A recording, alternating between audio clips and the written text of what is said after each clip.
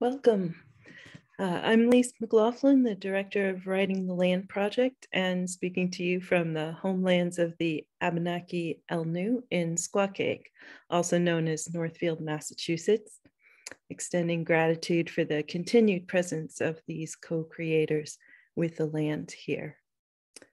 WritingTheLand.org is a project of nature culture that pairs poets with land trust protected lands and creates an anthology of poetry sold by the land trusts to support the mission of land protection.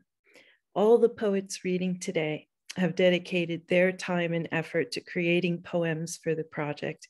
And this reading is a way for us to celebrate them and the releases of their own books, which happened during 2020 and 2021. Everyone who registered will receive a follow-up link to where the recording will be posted, as well as information about where you can purchase these authors' books. If we have time at the end, we will answer a few questions, so feel free to type them into the Q&A as we go along. I'm delighted to start off this celebration of Writing the Land poets' own books with author Robert Carr. Thank you, Liz. It's really a pleasure to be here. I am going to be starting with a poem from the Writing the Land project, which is my work with Higgins Mountain in central Maine. My book is titled The Unbuttoned Eye, which focuses on my experiences working in infectious disease and identity through the HIV pandemic. It's been interesting to have a book focused on poems about pandemic in the current historic moment. And I found that there have been a lot of parallels between the HIV pandemic and the COVID pandemic. I also, in preparing for today's reading, found a significant intersection of my work with natural imagery and personal history. And in that context of HIV/AIDS, I've selected some of those poems to share with you. First, my poem, which will be included in the upcoming Writing the Land anthology. Higgins Mountain, without my father. I've come to Lichen Loop to find the quiet in the cracks of my own face. Everything about this mountain split. Ageless granite wedged apart by ice, stone crowned by deep green pillows, boulders wrapped in blankets of British soldier. At the summit, I find deer scat on a bed of needle. I'm tired. The buck, somewhere hidden in scrub brush, I touch the season of ground cover, lichen and moss, the final rift of fathers and their sons. And now a selection from The Unbuttoned Eye. Goose down terrors. A black knot twists under covers like someone I used to know. It's hard to swallow a beach stone tongue. Whatever's in my gut is counted in folds, mucous membrane, edgeless decades of dead that finally found their Robert. In the street-lit room, I pace, panic through sheets of spider silk. It is the endless nothing I can't stop. God, take away this skin scratch. My dog, sleeping in the corner, stomps snakes after a third turn clockwise. There are no comforts in a language of twitch and dream. Repeated cries, high-pitched yips, don't amuse or calm. My eyelid has a tick to top that field mouse dream. Awake, I'm shaken, a fistful of hair still connected to silver scalp. I can't lie down in this disheveled bed where no one wakes.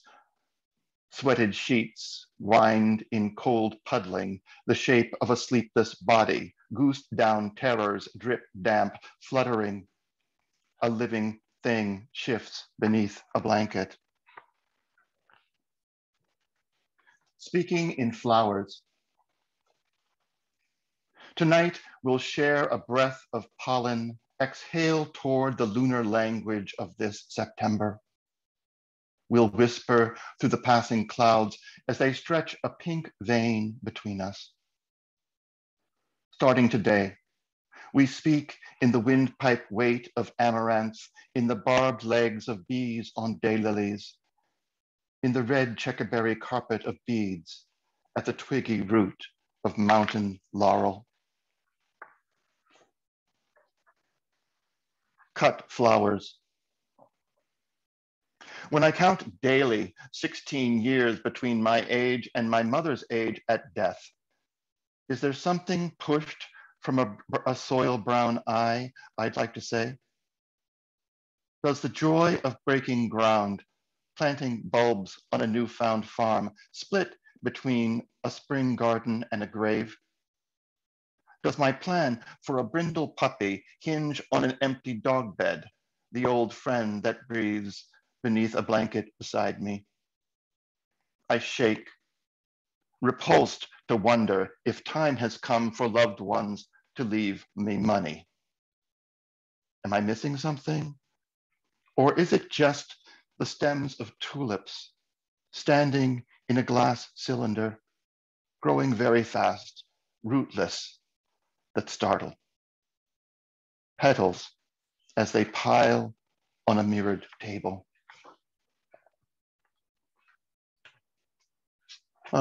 Before entering my career in public health, I was a volunteer with the AIDS Action Committee and paired with men who were suffering from advanced HIV disease. And this is a description of that experience. 89 tears. Too young, buddy, I volunteered in corner rooms of stainless IV stands, sipped tall drinks of water through a straw, pretending swallows were uninfected tears. What entered the eye was upside down, the cryptococcal droppings of birds. When it got too ugly, spackle of cinder block mint green, yellow casings over fluorescent tubes, any sign to stare at. I left the exhales of great teachers in hallways of overcrowded zipper bags. They taught me decline in fast forward. I knew too much and no one, never carried flowers, though I noticed Robert's pale lilies, stems in cloudy water rolling on tray tables. I lost the names of mentors without trying, scholarly, silent, ageless, regardless of their age. Folded pillowcases monogrammed. While lovers said goodbye, I stood alone in hallways. I was a bony shoulder, the damp man too tender to be touched. I read messages on caked teeth, scraped candida letters from blank tongues. In my sleep, I heard the sound of zippers, tripped and stumbled over cast-off leather, hoped that someday there would be a little rip to let me through. Please, just let me bury my face in your round of body, hum that muffled sound, the woodwind of marrow. Just let me arch in the crossed patterns of your hand. Bed making after the ER. If I hold this threadbare sheet just right, let hot breeze blow through my open window and become noonlight, I can almost feel the red locker room snap of a twisted towel on my hock, almost see the nude boy shock I cast if I tuck hospital corners tight. I can almost believe there really is no wrinkle, no stain on the cover, my hand. We all fold into cotton.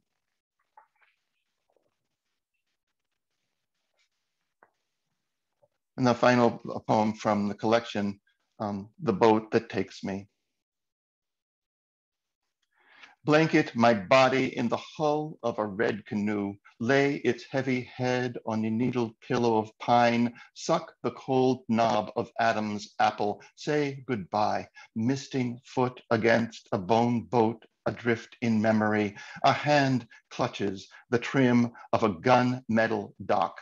Silent trigger, not so hard to push off after all. And I'll close with a poem from a new collection that I'm working on. My husband, Stephen, and I have been together for 33 years, and I think this will be familiar to many people who've been in long-term relationships. I'm reminded of what I'm forgotten. Squirrels scatter nut chunks from the giant hickory tree above the drive. Walking the dog, you remind me of little things I've failed to do. I hold a braided lead. You slip on bitter shells. Could you sweep this up? You have asked. It takes bristle to care for other than yourself. The oven heated to 350 after dinner's done. You want this on? Bedroom windows as we leave the house. You want these open? Back door unlocked the morning after I'm home late. Could you do something about that?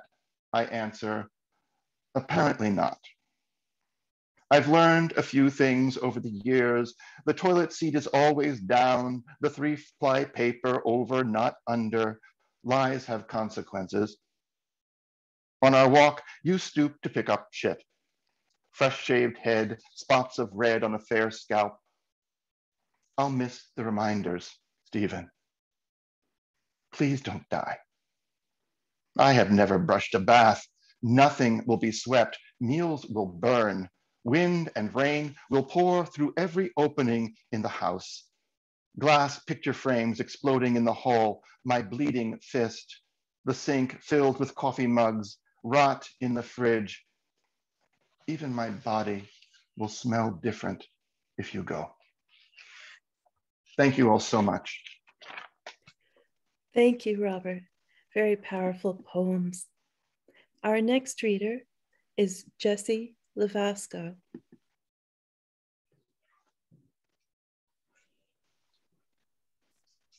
Good afternoon, everyone.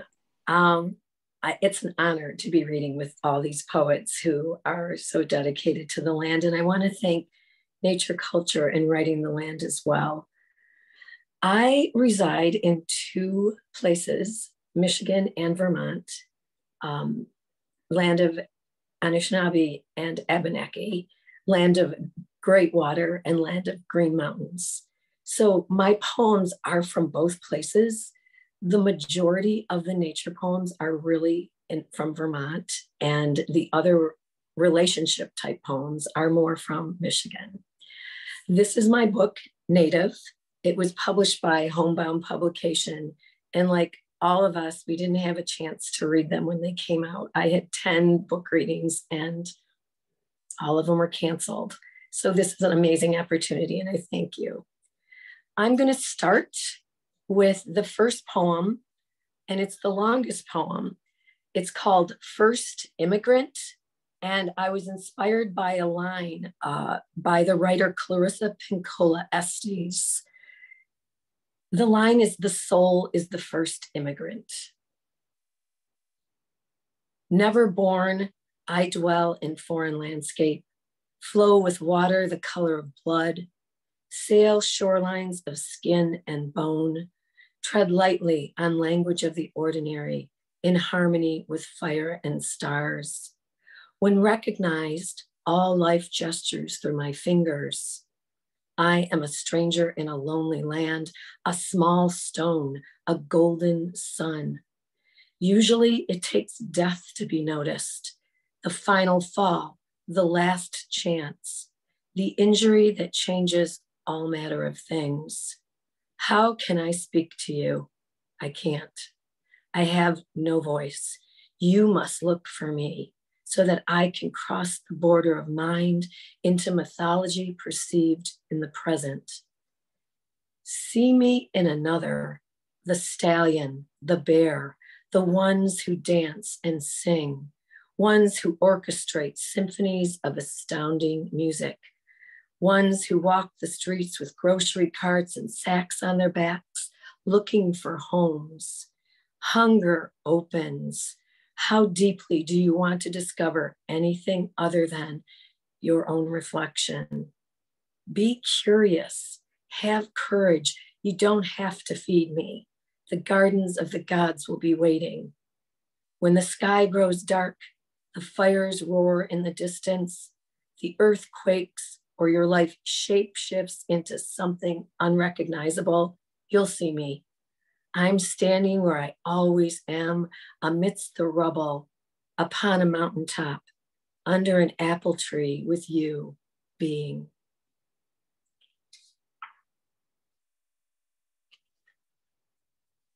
I also am an herbalist, and I take very seriously the Native peoples and all the work they did to create and find the medicines that we use today in herbal medicine. So this is in honor of them, keepers of medicine. Across mountains and plains with buffalo, prairie dog, snake, I must search for keepers of medicine, ask to use what they unearthed from blessed soil. Their labor with mud-crusted hands cannot be measured. We have reaped the value of what they revealed in yellow dock, dandelion, and yarrow, the great medicines that heal. Risking death as they spoke to rain and thunder, sang praises to sun, flared in rash, burned and coughed up blood in order to understand. They gathered knowledge from each landscape and leaf, knowing when to use a flower, when to use a root, which ones were asking to be chosen, chopped, boiled, swallowed in a brew. Years of trials, the great task of listening through hunger, drought, and birthing children. They grew trust in the roots of autumn, spring blossoms, birds that move seeds through the air.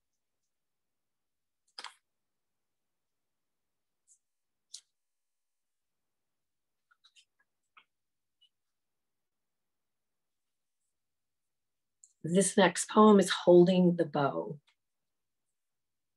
Indigenous ones, those who warm their hands in earth, know the cycle of moon and stories of constellations. Those who nourish each other with plants, ecstatic dance, and sacred rituals, who guide their children to know nature, lead rites of passage with communities of trust. These are the ones to lead us. Their ways uphold tools for navigating a life well lived on this earth. Food, shelter, warmth, clothes, medicine, and honoring their people. Instead of the illusionary arrows of our bows, aiming farther away from the origin of what nurtures humanity.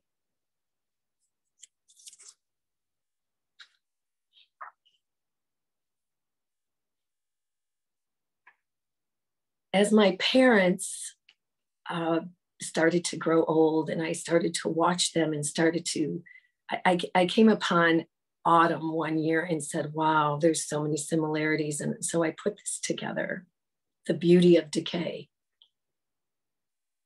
I noticed the small changes in my aging parents. They laugh at each other. One can't find his hearing aid. The other can't bend down to tie her shoe. I see the change in the numbers of lines on their faces. They realize they are fading. Walking on back roads as the autumn sunlight fades, everything is burgundy, dark green, and gold.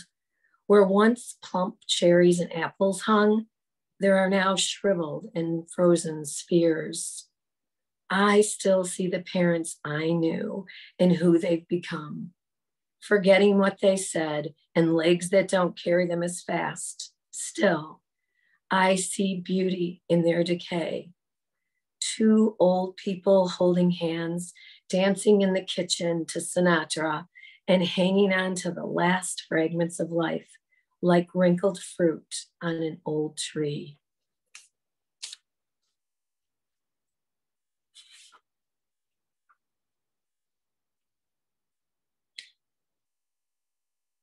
I took care of my niece and nephew in New York City, and we were at Central Park, and this poem came.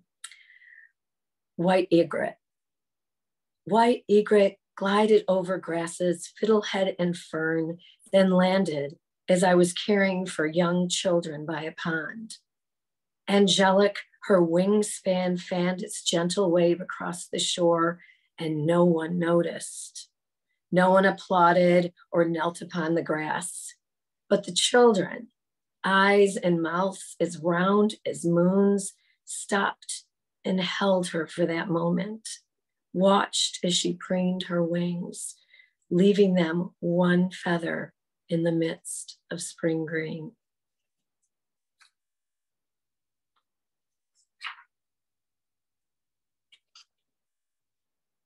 And here is another poem on birds. This is called Call of the Loons, and I happen to have read an article, and it's from the Vermont Loon Recovery Project, and the line was, a loon sings its predecessor's call. A loon moving from one lake to another will change its call to match that of its new home. The landscape sings through the loon. The loon is the mouthpiece of the lake. So that is the inspiration for this. As we inhabit each pond and lake, we listen. Hear the original score of landscape and water, emanating from groves of trees, seeping through ancient feathers and bones, a call we instinctively decode, one that hails from our throats, pierces the stars with our red eyes, haunts the night with our ebony heads. Each yodel, tremolo, and wail belong to no other. We hold a terroir of instinctual sound. It drops from our tongues like rain.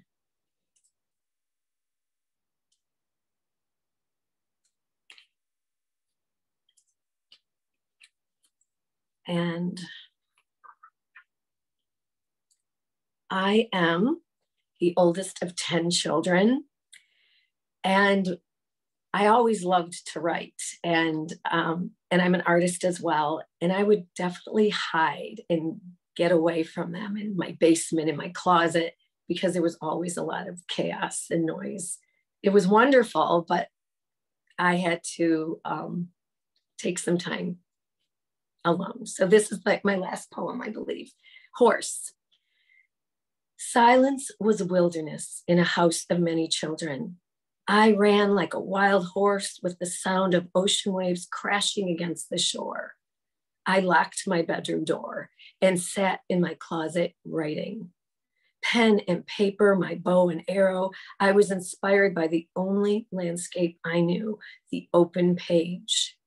Found myself bareback, exuberant, galloping over the inner worlds of thought, shaping them into words on paper, gathering them into a corral of poems. Thank you very much. Thank you, Jessie, for those grounded poems. Our next reader is Mike Bove.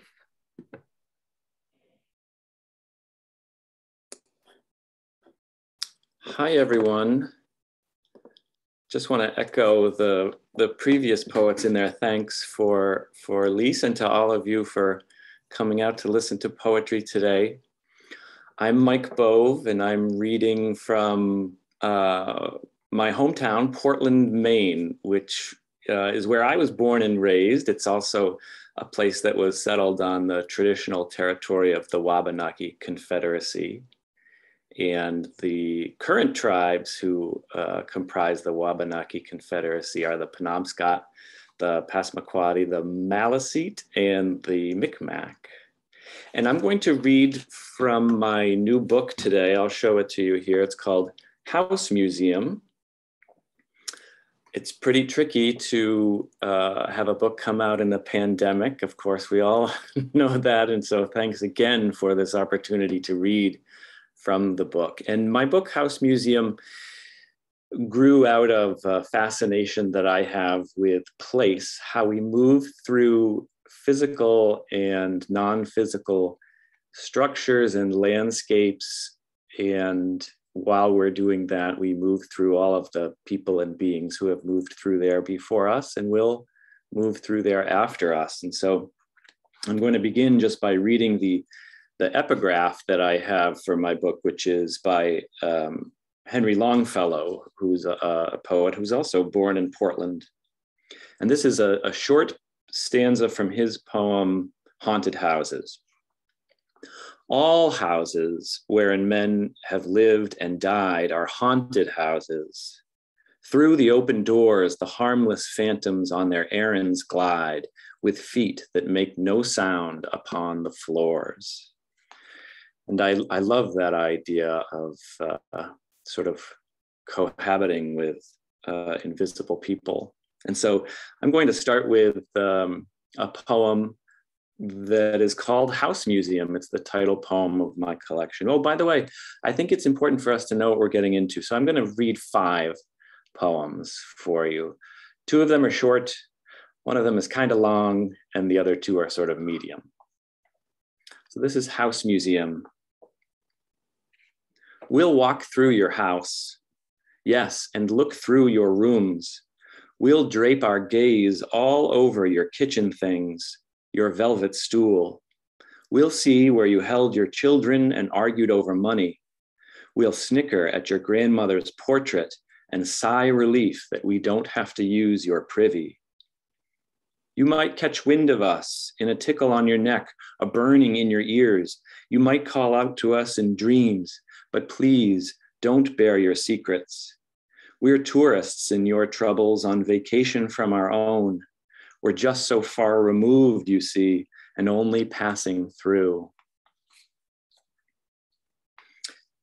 In this book, I write a lot about my children and their experiences in and around our home. And this is a poem that grew out of that. We don't know for sure where your fear of snakes came from. But the time you stepped on one in the woods and afterward shook a long time in your mother's arms stays fresh like the first day of summer, the same day it happened. The colors bright in your head when you told us, that yellow in the stripes and leafy green, how it writhed beneath your sandaled foot and flipped its tail to catch bare toe. We don't know for sure where your fear of snakes came from, but we remember you coiled in your mother's arms, your sudden terror, and something wild striking away from us into darkness.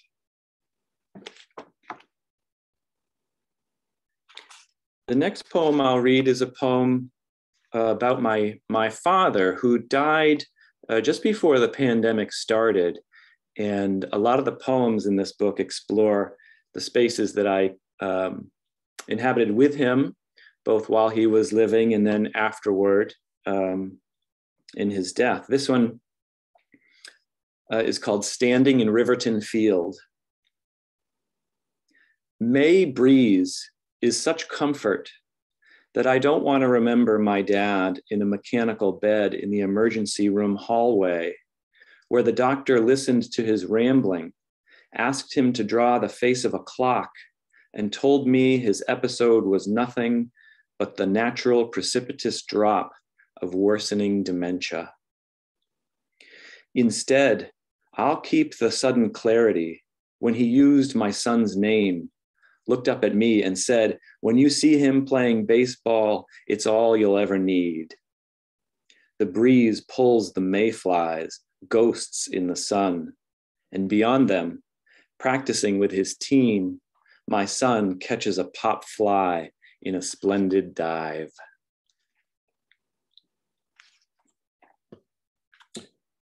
Going to do just 2 more. And I would like to read for you one that's not in the book. I'm going to read a new one. This one is called Wildfire Sunsets. I used to think I was good with change, adaptable and flexible. But a big storm has me keeping an eye on the creek. If it rises too far past the stone wall, the basement will flood again. I'm older now. I'm getting tired.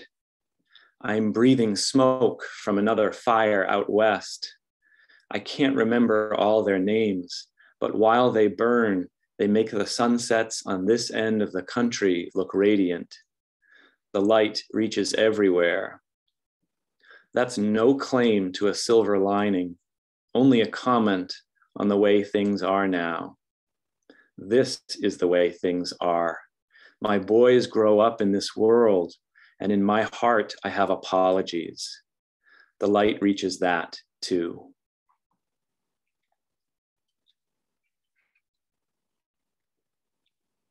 And my last poem, I'm going to read and dedicate to all the poets who are here reading, and I suspect we have maybe a few in the audience as well. So I'm going to read one for you. This is a poem called The Poems You Like. And I wrote this poem after a particularly frustrating period of submitting and then collecting rejections. And as you know, some of those rejections come back very strange. In particular, I can remember a few that say something like, "We really like these poems, but we're not going to publish them. And we'd like to see more of things like this, but not these." And it becomes, so confusing and frustrating. And so I ended up doing a writing exercise that came out of that frustration, sort of a tongue-in-cheek kind of sarcastic thing. But at the end of it, the poem that came out of it, I really liked. And I ended up sending it out, and it got snatched up the first place that I sent it. So it was this kind of funny thing that happens to us, right? We never know who's on the other end reading our work when we submit. So this is called The Poems You Like. All begin mid-sentence with a cool edge tumbling inward toward a vermilion core. They possess images. They make images.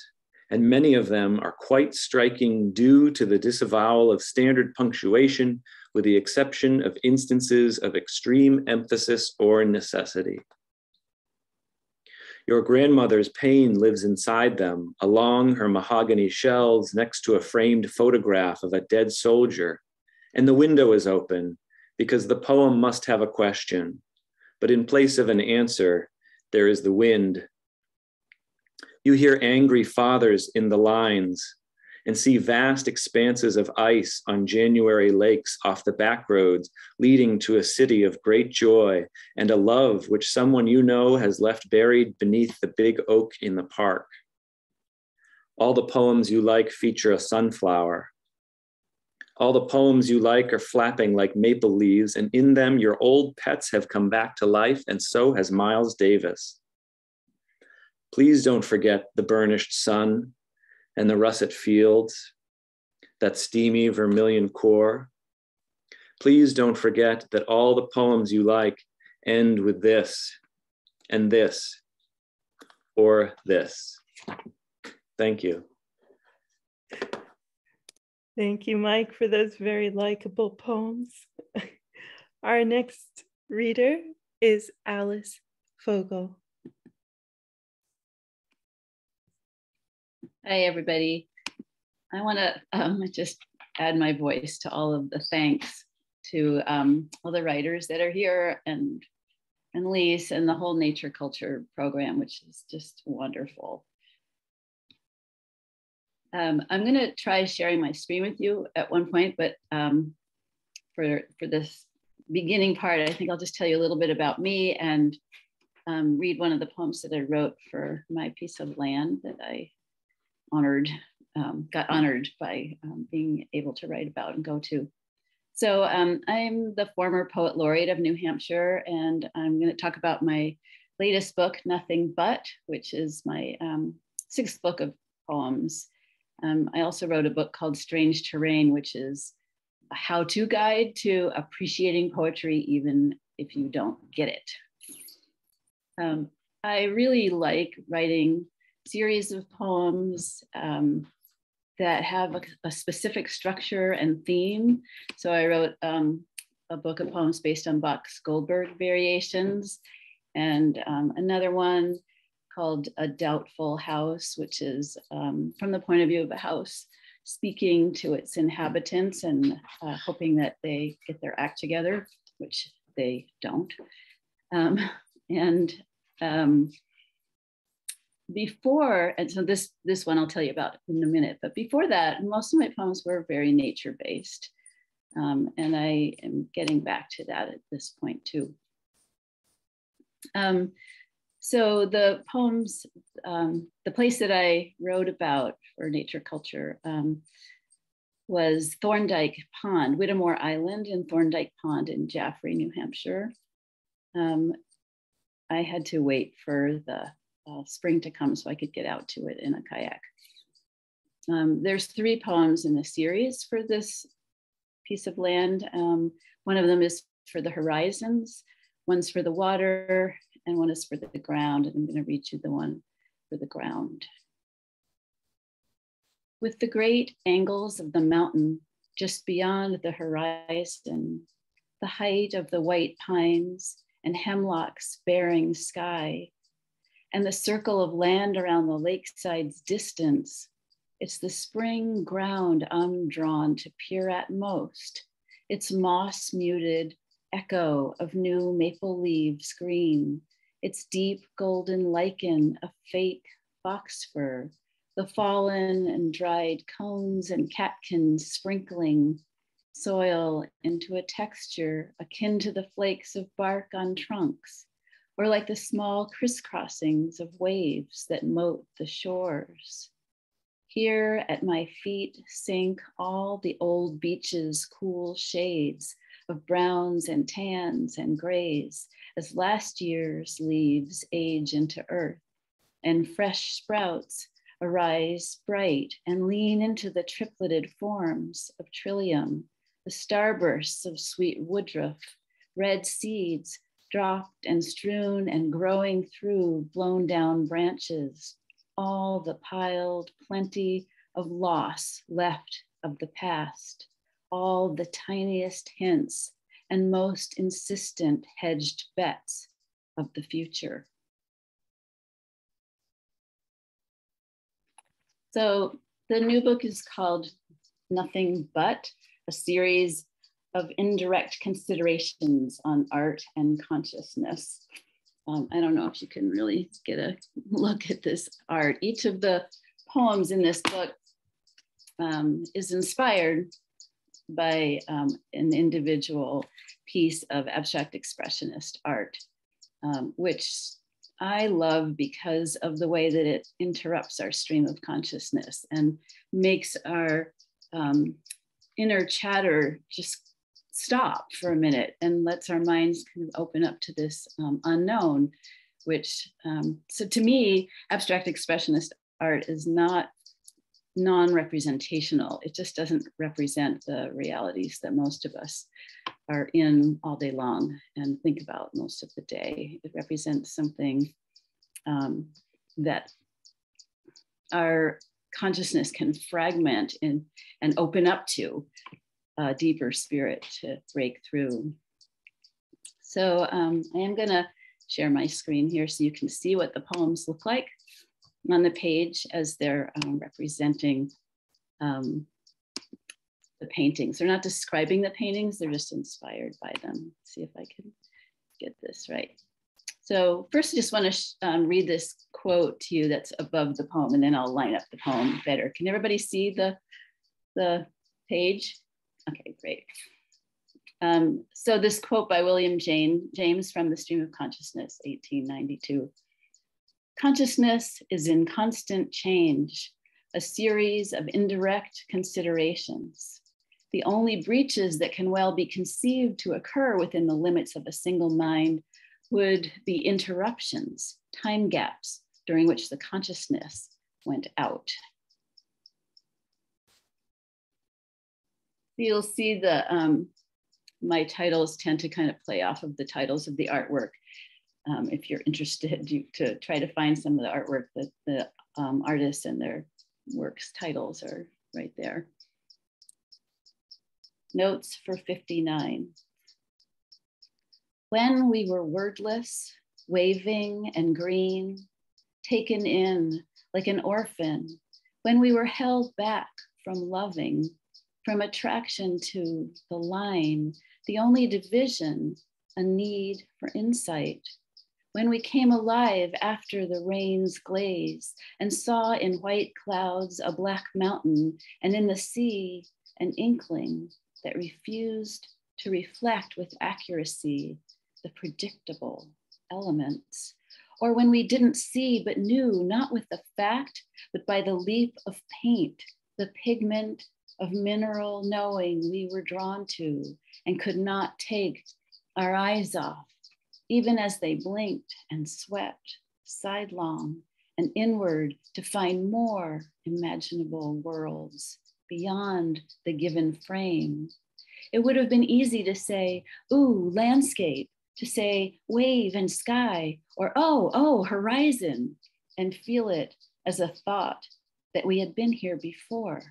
But this time, without argument, without dissembling over a line, and with what perspective, with what indication of distance or foreground, of what foreshadowed afterthought.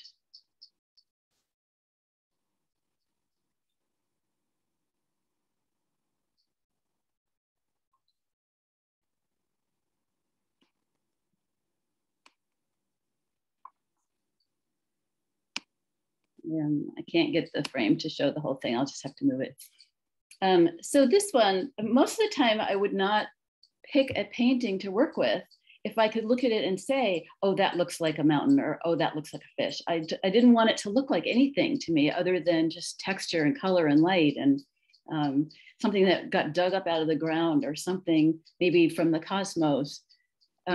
This particular painting, which was an abstract expressionist piece of art, had this title, Garden Farm Road.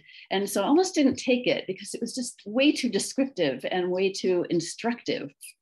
So I was kind of mad at it for limiting my view of what I was seeing by giving it that title, Garden Farm Road. So part of the poem kind of opens with a bit of an argument against that. There from here. But does it go anywhere else? Oh, if only you hadn't told us.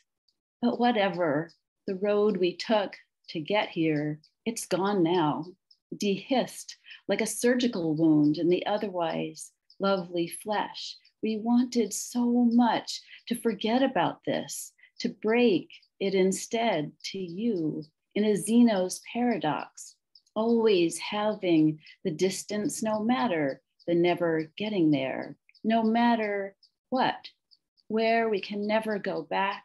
It's that future we most miss. We wish we hadn't read the report or the name, that we could just go on living in the brightened silence that islands vernal into the instant between knowing what's coming down the road and the coming of it. Once what was once a lifetime away, the initial destiny carved seemingly into bark is here now. A broken window become first a fountain of glass, next second a shrine, soon the light after rain. And then what we dread, all of a sudden, it could be happening all in one mind. We're not sure which one, or one mind could happen to it or you, either way.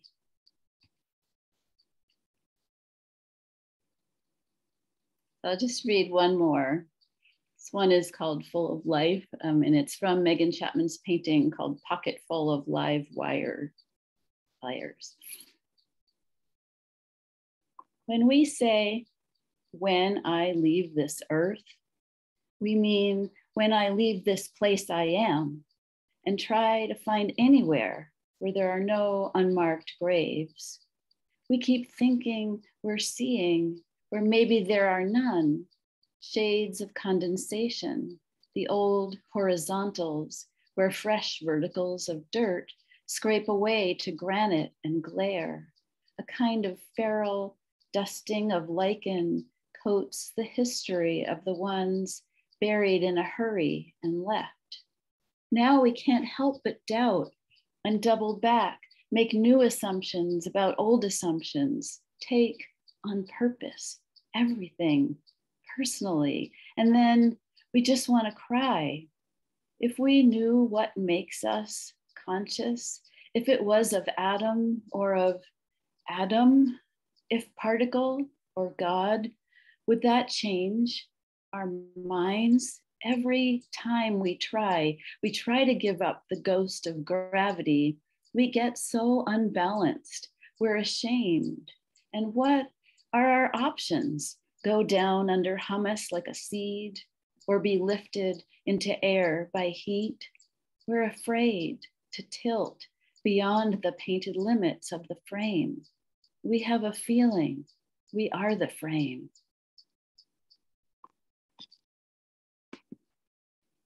Thank you so much. Thank you, Alice, for these artistic poems. Our next reader is Suzanne Rancourt. Okay. I am coming to you from Mohawk territory, southern Adirondacks up from the Sacandaga. I was born and raised in west central Maine, which of course was Abenaki territory. And, well, I find myself living in an equally rural mountainous area. They have a funny accent here, though. The land that I got to spend time on was the Down East Salmon Federation out at Boar's Nest. Those poems are still mulling and in work. It was great. So thanks to all for making this possible. Little birds. They jump rope with an umbilical cord and chant with each skip. Redbird sings in the morning, redbird awakens me. The ever-watching shawl-draped grandmas peer deep between the dialogue of lowered eyes and lustful glance, and watch. Little girls no more. Their seed pod bellies swell like breasts of birds. Into nests, glittered dreams, glass birds do weave, and songs, redbird sings in the morning let down your voluptuous raindrop seed pearl notes from a water's heaven. Moisten my heart, I pray, for rain, tip back my bird head, I scry. The sun, words are not enough. I forgot how to sing.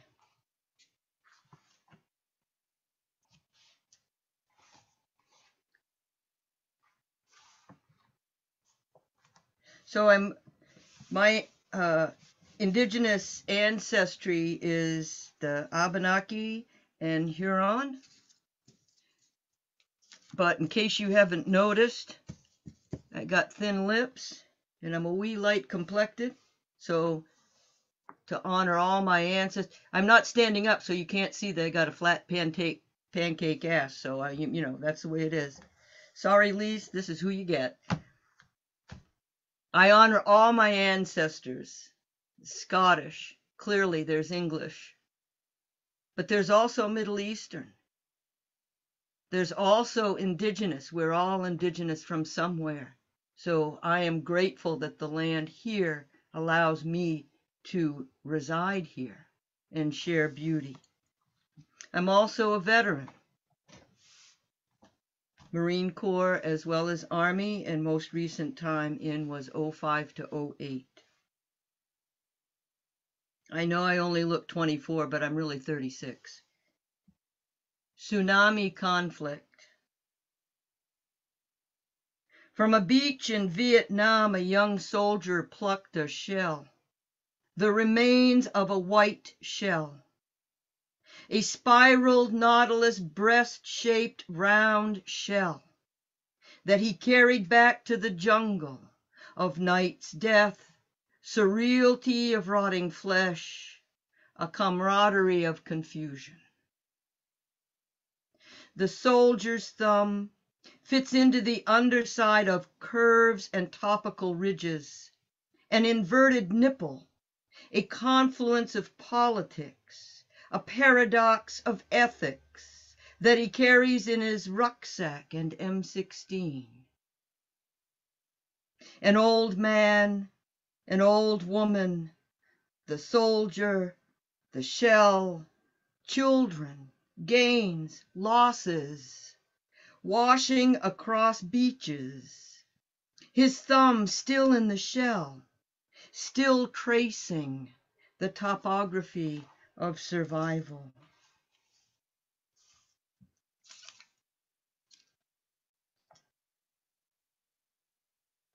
The boy in the water.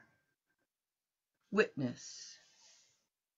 The boy, like water tumbling to a puddled stop for wind to quiver its surface, his brown hand extended across the top of many hands to a man he had never met, who received with palm turned sunward toward the source, Alaline, the milk of many. And this hand that received across the valley of differences recognized the water in the water. I heard the echo. I heard the whisper called a gesture. Same, same. Our skin the same color, and I recalled a moment. A Lakota man in Vietnam tightened his grip on an M16. A grandma runs from a hut and pleads, same, same, his hand touching his.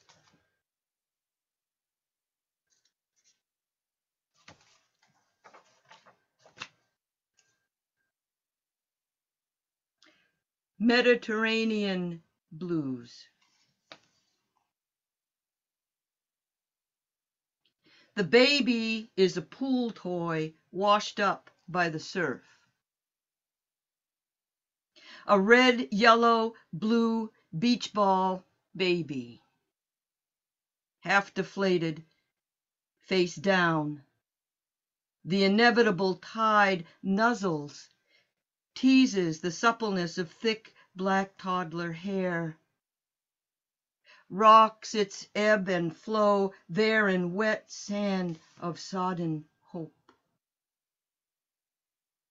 It's like wind, perhaps, or a mother's breath that puffs a stinging insect away, or the quick pulse of fingertips that brush away sticky crumbs from a morning shirt from breakfasts past.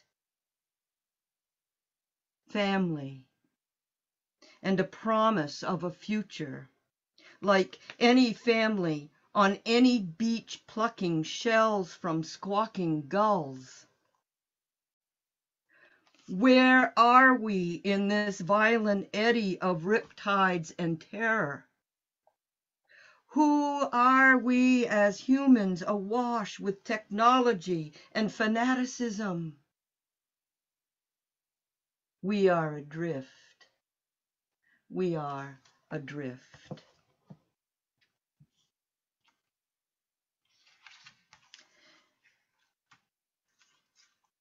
So from Old Stones, New Roads, I'll read a few poems here. And I have to give thanks to various journalists. I can't remember who they were. Something about the word unhinged. Unhinged again. A stone leaves the hand that flung it. Air escapes constricted. Vocal cords are vomiting wild, enraged urgency and angst. Kinetic makes contact, leaves bruises the color of bludgeoned. Fists pounding, flesh is quiet. I can't remember if I was screaming. My face and shielding hands turned over ripe plum purple, sweet, with sticky juice that dribbles down chins. Attracts sugar bees that you swat in autumn sun, that smells of maple leaves red with change. This hammer drives the firing pin into a child's memory, my memory. Cap guns explode 1,000 times greater than a simple pop and puff. A chunk of lead propelled is unhinged from the mansplaining, the antagonistic prod of condescending joust. I was stuck in a ring of double-fisted doubts. Leave, don't leave. I didn't know that I was a prisoner of white picket conditions. Like my mother. Was she also a prisoner? A sidebar of recollection. A nursery rhyme my mother sang to me. Peter, Peter, pumpkin eater, had a wife and couldn't keep her. He put her in a pumpkin shell, and there he kept her very well. I know my mother knew when I was being beaten. There, my face laying with one ear pressed to cold linoleum, the other an upward funnel catching my mother's vengeful whisper, get up, fight. To be marginalized. A side note or comment placed in the periphery, only seen when the reader desires or deems worthy of notice. Only one of us walked out from that house that day to be silenced. A voice, a room, a home, a door closed upon it. A mind made up, barred entrance, not worth the time to view, hear, acknowledge. I'm writing this and telling you words are a privilege. Voice is a human right, thrown as stones. They fall from the wind. Get up.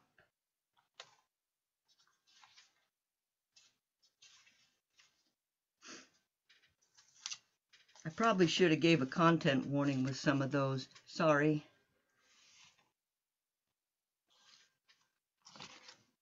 I am always inspired by my ancestors and traveling, because wherever we go, we're from.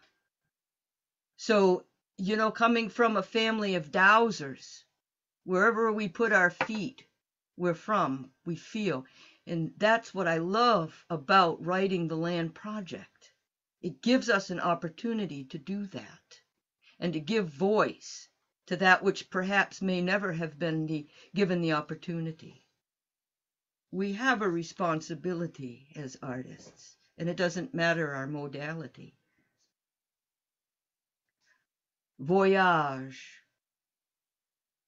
The hawthorn tree does grow in blight, with raven's caw iridescent light. Bones of ancients praise the night. Ships sail, ships sail. A 20-minute memory. A subway station just outside of London, a cup of coffee, a Welsh man with stark white hair. eyes celestine blue. I say, if I had a secret boat, it would sail quietly in a sea of solitude like in Memme's paintings. I would slip across cold waters to warm shores, archetypical images of real lives, hard ships fossilized in the caves of Inchnadampf, rumbling in the hollow rib cage of the oldest known cave bear skeleton. Sing through waters of springs and brooks that vanish into hillsides, emerge clean on the other side, the meadow of stags. Like the iridescence of raven feathers found by the hawthorn tree gnarled by time, and the marching clans that returned from ocean expeditions, sailed into Ullapool like seals whipped inland up through waterways into locks to the Dolomite caves, bone caves, just beyond the tree, but not before offerings are made. My vessel, a spiral of DNA, tree roots of twists and twirls, braids me with the Norse moors of Scotland, hard people seeking warm water, white sand beaches, palm trees, at the edge of the world in Achmelvik, where some must go backward to go forward. I would go there again, as my ancestors traveled Gulf Stream waters to New Brunswick, Nova Scotia, where the red paint people curled into the shape of an ear. To the earth we listen, as our ochre-painted bodies, our blood-painted bodies, return to life.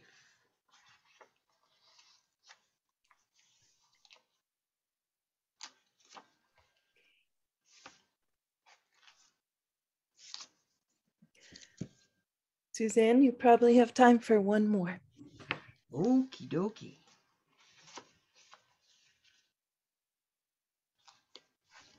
Well, okay. So, present, future. We have past, present, future.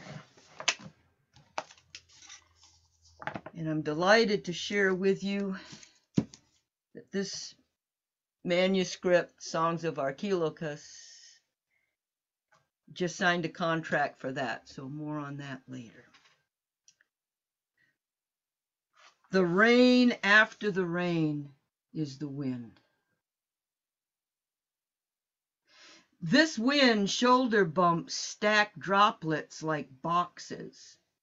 They tumble down branches, fall off cliff tips shining green with wet. Trees can shiver, even in the aspirate and diaphanous humidity. A sigh into quick sweet water rinse. Refreshed is the moment I loved most. Crisp skin washed by ceremony and light. Forgiveness doesn't come easy in the hollows lined with grief. Entombed in wells naivete riddled. How do any of us move on beyond distance? Presence. Inside these raindrops, inside myself, inside the tree, the red cloth tobacco songs seep between weave. Aroma, rising steam, rising forgiveness, rising. I've never understood my need for distance. And there I was, in Mongolia, whole and soaring. Thank you, Suzanne, for those wonderful story poems. Our next reader is Katherine Hagopian Berry. Thank you, Lise. Thank you, Writing the Land and Nature Culture. I come to you from land cherished by the Abenaki, Wabanaki, and Pequawket people, otherwise known as Bridgeton, Maine. And I have the enormous privilege of going far enough in this reading that I get to come in and pick up some threads. So in honor of what Suzanne was saying about your own roots, I'd like to begin with a poem called Inheritance, tracing my roots, which are, of course, a glorious mess, but in this poem, honoring an Armenian and Jewish heritage. Inheritance. My great-great-grandmother was the wise woman. Stop. Listen. My great-great-grandmother was the wise woman. She lived under a mountain dappled with bones. She named her daughters for stars. Listen. On the back of morning blinding, they rolled away the rock, and she spoke. She spoke. I would pull skin back lovingly over those bones so she could speak to me. I would come to her across the pines and cedars, follow the path of every pendant star. I would brush each white hair, pin her scarf close. I would become this inheritance. My great-great-grandmother was the wise woman. Stop. Listen. My great-great-grandmother was the wise woman. Her village is lost under the ocean, under the mountain. We have forgotten the way across the pine and cedar. We have forgotten the shape of her hands. We have only this. She was the wise woman. Listen, we know this. She was. She was. Enter Providence of sewing machines. My grandmother had already found her secret of letting out and taking in. Like an old blouse, languages faded, and then dreams. Beans and red sauce swimming like fingers taken by Turks. That school she would have opened to such intensity of sky. Instead, the Alexander left Istanbul, 300 mail order brides, and all the way to Marseille, she never once looked back until she caught herself speaking French, and a fresh voice answered her.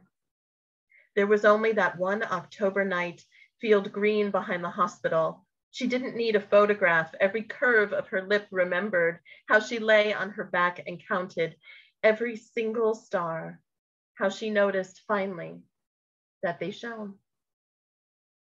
Now, I teach my mother how to read fortunes. On a silk scarf I stole from her, the color of bone and new mown grass, blood and autumn sky.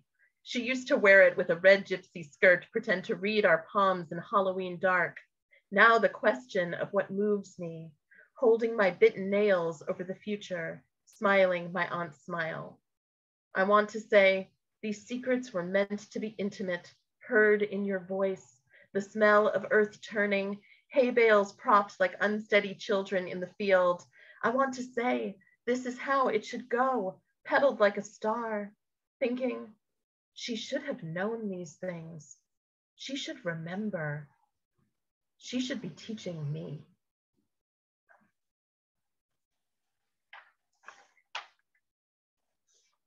So like everyone else, I was delighted and overwhelmed and humbled to publish a collection. Mine's called Math Year. But it happened during the pandemic, so things went a little differently than I had originally planned. One of the things that happened as I assembled Math Year is I noticed how intimately connected the poems in the manuscript were to the seasons that passed during 2019. And I didn't realize how suddenly precious a lot of these moments would be until we landed where we are now. One of those moments was actually very much a writing the land moment. As you know, we're paired with land trust, and this poem actually comes from my current land trust land, not the land I'm writing on for the newest anthology, but a small little set of trails along the Crooked River. But it's also part of the Loon Echo Land Trust. And back in the day when kids took field trips, my daughter and her classmates took a field trip to the Crooked River. And it was fascinating because all around us were these cedar waxwing birds. And they are birds which help each other. They function in groups to pass fruit from the edge of a branch all the way down to the smallest bird that's there so everyone can eat. And I thought that was a really interesting model, watching kids cooperate on a field trip. Field trip, Crooked River. Waxwing, silk tail. What you eat becomes your color. Gorging on honeysuckle, hover over graph paper, berries and limes, plumbing this river crooked on boulders. We are distracted by your wingtips, very bright. On the branch you line up, one after the other, pass fruit until all are full. On the bank riparian children return to point out strong stones, hand over hand, until even the smallest has crossed, eddy and wave and the egg of the sky.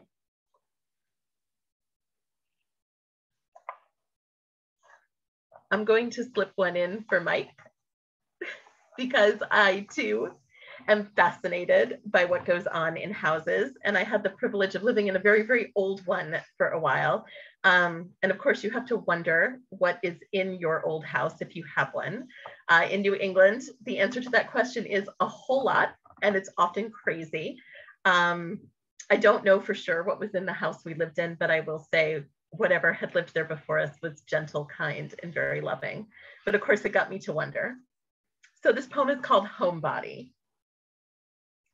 And it's prompted by a joke my children just adored, which was a little gingerbread man saying, wait a minute, am I made of house, or is the house made of me? So that launched the poem. You ask, is the gingerbread man made of house, or is the house flesh? Gutter, shutter, common rafter, collar beam and corner post, girder, plaster, rough head, sill, timber, limbic, all nailed together, thresholds and nosing, sharp dental, deep soffit, gentle curve of a lunette, like a half-lidded eye. Gingerbread houses are always shaped like cabins. As winter comes, silvering the lake and pinking sky, limn each pane in fractals, glorious with ice. You build them on paper plates, put M&Ms in order, line by line, to show the path we take across the snow. Inside, you place a man made out of Tootsie Rolls and bubble gum. Sometimes you pretend he is a lamppost, like the one in front of our old house, unstable. We would press the switch in telegraph meter, place bets if it would finally turn on. Maybe all houses have their codes and secrets, passages and hidden sounds. These days, we no longer drop bodies under floorboards, press them into walls, squared rubble brought to course, basements paved with catacomb bone. And yet, how comforting to have them there. Shedding into rooted cellars, rising up between the deep pine floors, fabricated dust to halo each newborn light.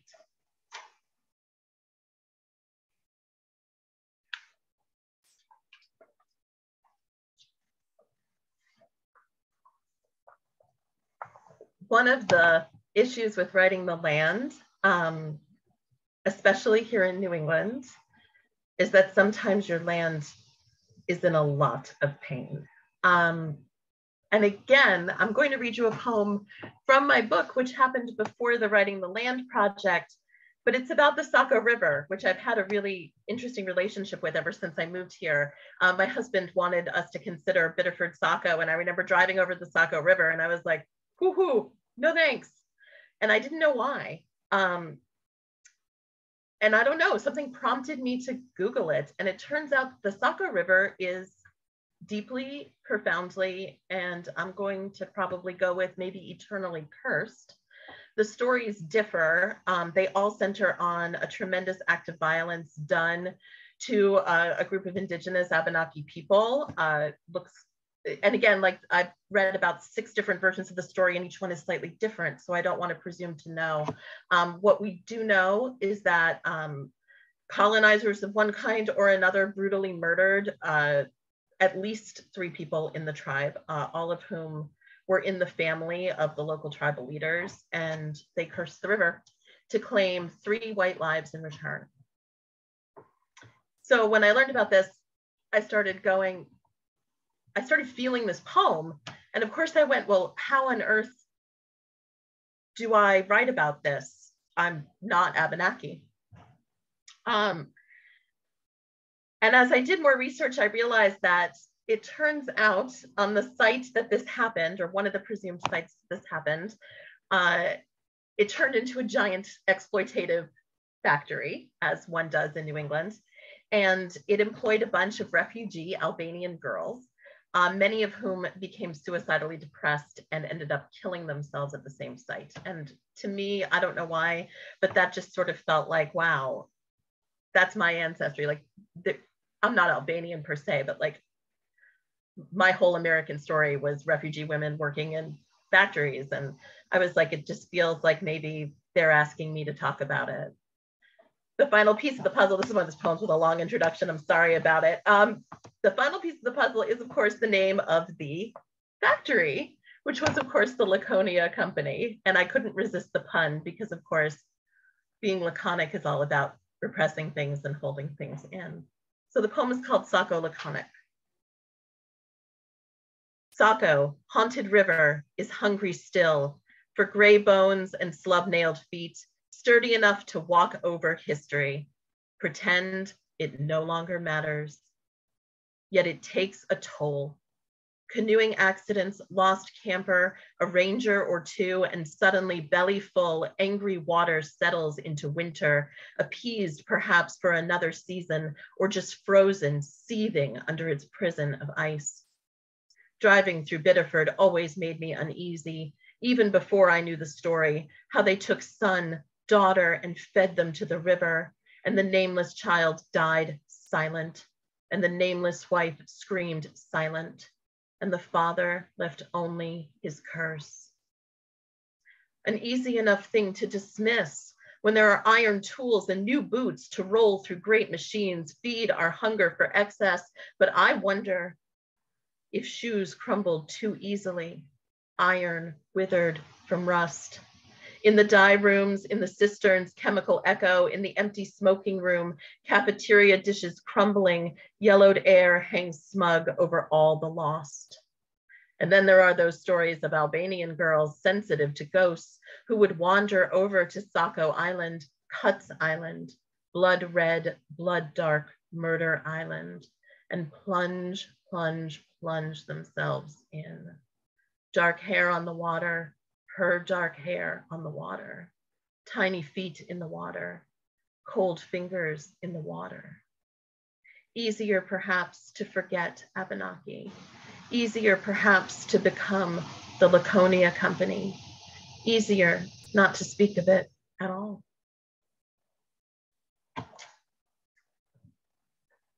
Not wanting to end on that note. The title for my book comes from another natural phenomenon known as a mast year, which is what occurs when oak trees, for some reason, and actually they still don't quite know, in a given region somehow communicate with each other, and they all simultaneously overproduce acorns, which sets off a wide-scale population boom. So more acorns, more squirrels, more predators, and so forth. So it represents a season of unexpected and unknowable abundance. This book was the result of a complete mast year in my life, and the past couple of years have not felt particularly abundant. So I offer you this last poem in the hope that this coming year will be a mast year for you. Mast year. Acorns, we hold one thing inside another. Selves we have put to rest, treasures we gather, antler, feather, black mica, sacred stone. Now the world wakes, sail-tailed squirrels, arc circles in the median, an orgy of population, acorn explosion, everywhere fruiting, you plant them in the sandbox, under the swing, seed, all desert's grove. So bodies pile up their fatness and their hoard.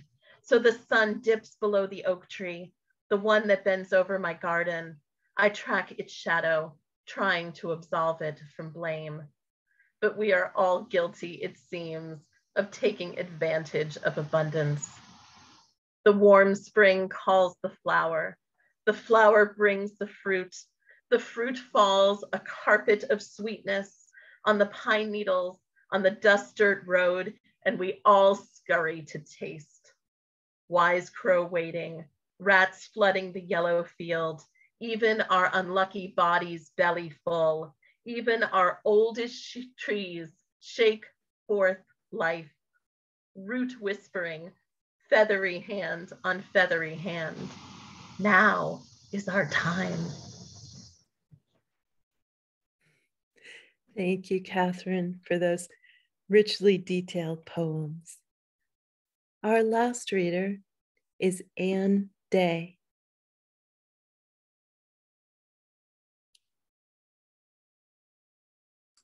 There we go. Hi, everyone. I get to say how wonderful all the poems were because can I get rid of this? How do I get rid of this? Yeah, anyway, okay. Thanks for all the great poems, and it's a privilege to be here. A special gratitude to Liz for her constant, excuse me, constant encouragement and support. I'm honored really to be part of this group and project. I was born in 1929, a little while ago, the oldest of 5 girls. Our parents had us all outside, you know, from day one practically. And there was so many, in fact, when I was a baby, I was put outside in a bassinet on a porch for my nap, even in the winter. So I was well acclimated to being outside, plus the fact that there were, all my younger sisters were bothersome lots of times. So I would go by myself into the woods and started writing poetry when I was probably in 1st grade.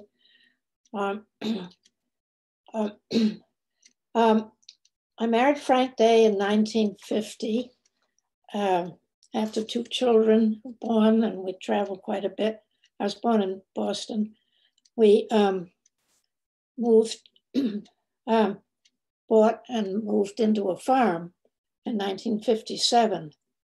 So the farm had been farmed since 1803, when settlers from Canada, French Canadians, came down and started the farm. Some people had it in the 20s and 30s, took guess and called it Knoll Farm because it's on a knoll. So we've kept that name right along. And I live in Peterborough, New Hampshire now, and which I can't tell you, was on the farm for 60 years, and I really, really miss it. So don't ask me how I got down here. But by being here, I was able to join the Monadnock Conservancy and wrote poems for the first book. And one of them that's going to be in there is Beach Leaves. A lot of my poems are about nature, and also a lot of them have pictures. Most of them have pictures because I put together things with pictures. So I'm just going to show this. Beach leaves. Why do the pale bronze leaves of beech betray the legacy of fall by holding fast to stubborn twigs beyond the time of autumn's call? For winter winds and storms they cling, reluctant to let go, until the gentle touch of spring drops them awash in melting snow. I see them in the winter woods, a yellow patch in barren trees. Their parchment curls are clustered near and quiver in the cold north breeze.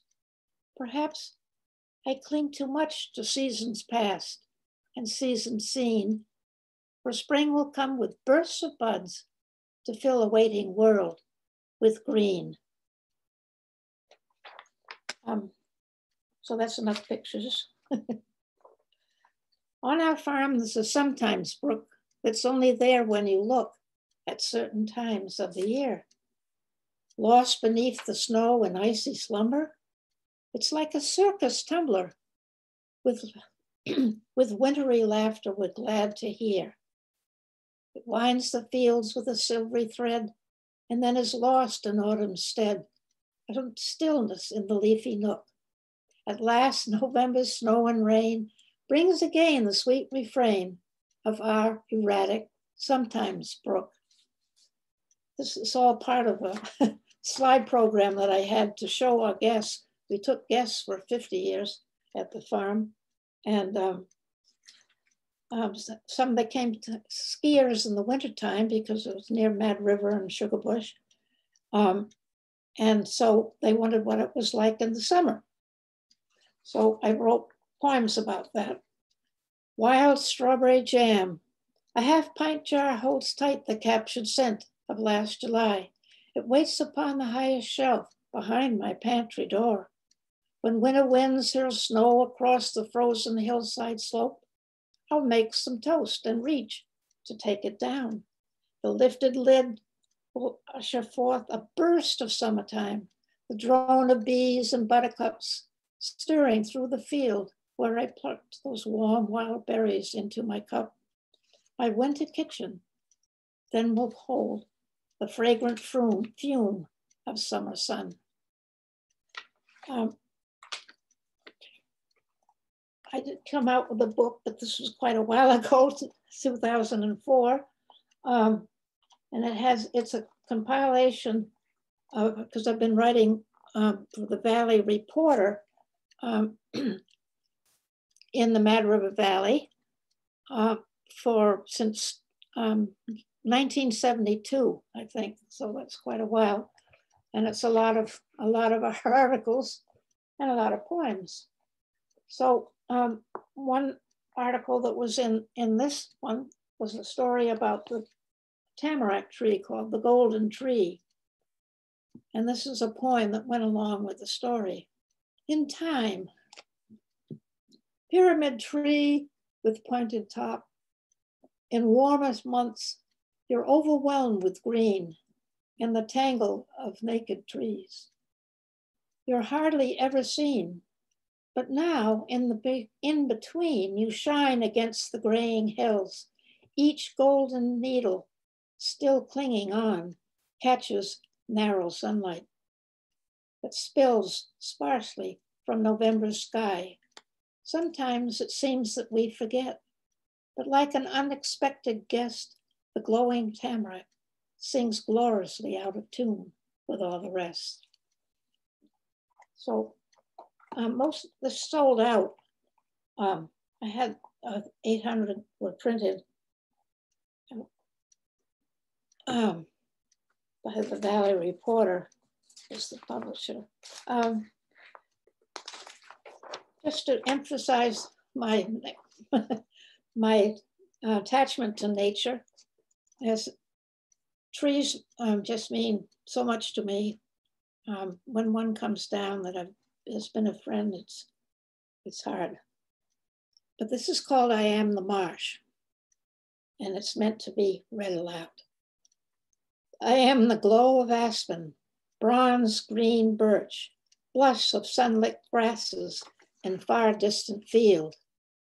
I am the jade pines, casting silent shadows across tawny reds and orange of fen-like field reeds. I am lagoon of the bullfrog. Agree of the red-winged blackbird, swamp sparrow's sweet song. I won't be able to do this. Whistle. See? Ravens guttural crawl. Craw, craw, craw, craw. I am the rustle of the breeze.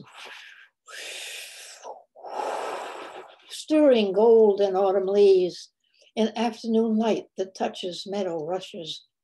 I am the raccoon stalking a vole, mud turtle on a log, ooze and sucking, I have to be standing, muck, sucking mud fills my nostrils, swallow my tongue, it says, and suck in the cheeks. I am the sky blue that inverts the stream, where reflections deepen into dreams of places I have not might have been, or perhaps I will go. So that's I am the marsh. Okay. Sometimes put, excuse me, I didn't put these out of the way. Rhythm of the forest. We walk the old logging road high along the forest's eastern slope as spring's morning sun slants through the leafless trees of maple, beech, oak, butternut, still tight budded in April's icy nights and early morning fogs. The forest floor warms under last year's old leaves as violets, spring beauties, trout lilies, and Dutchman's breeches bloom along the old road where we pause to breathe in the miracle of newness from the old. In the late spring, the flowers will have begun to fade. Fruits and seeds form on the stems. Grouse, deer, and mice feed on berries and stems. When we return, the blossoms have wilted and begun their return into the ground. Again in June, we walk in the shadows of the unfurled hardwood leaves, while in the ground the spring plants absorb the energy and grow into blossoms again in April. These ephemeral plants in rhythm with the forest trees. I have always had trouble with ephemeral. I hope I said it right. We were very lucky because poetry was big at Knoll Farm, and we had poetry workshops and people that came and stayed for a week and worked on poems in the big barn and up on the field. So I had a friend from Time Life came, and in the July 1970, when my husband had passed away, we had readings in the barn at Knoll Farm, and someone from Time, as I said, came, someone from Time Life, and so it was in the, I lost the thing, but anyway, it was between Sputnik and birth control, Sputnik and birth control on the Nation's page, and so she decided to do the poem that won first prize that year in the barn. And it's called, it's called, I'm sorry, I had this all together. I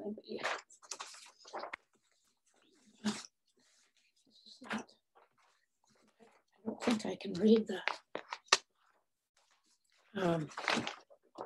Print.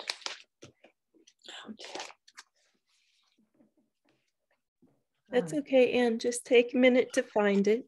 And while you're doing that, I can read this, but it's pretty small. And I had it. Okay. I'll just remind the audience that you can put questions in the Q&A. And the poets will answer them at the end. So did you find it, Anne? Yes, I did. Okay, great. Thank you. I was right here all the time, of course. Summer sanctuary. There's a distant rumble, hardly heard as we raked hay in the summer stillness. A sudden darkening veils the afternoon sun. Quickly it comes, pushing purple-black clouds over the mountains and spiraling gray fog out of the valleys. We hurry to fork the last of the load onto the wagon. A roar of wind rattles the hay and bends the trees. We reach the barn, and and it does show the barn. We reach the barn as the first drops glaze our faces. The huge loft surrounds us with a wrap of rain on the roof and the sweet, heavy smell of hay. Is that my time? Or? Yep, right on time. Thank you so much for your unique voice, Anne. And thank you all for all the poets. It doesn't look like we have any poems, any questions in the Q&A. And I just want to double check that that's not because there's a problem with the Q&A.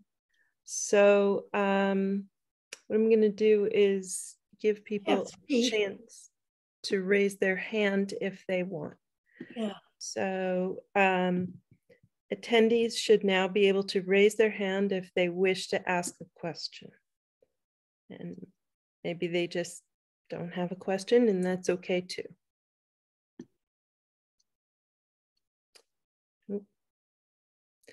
Okay. I have a couple that are on mine. You have some questions? Yeah.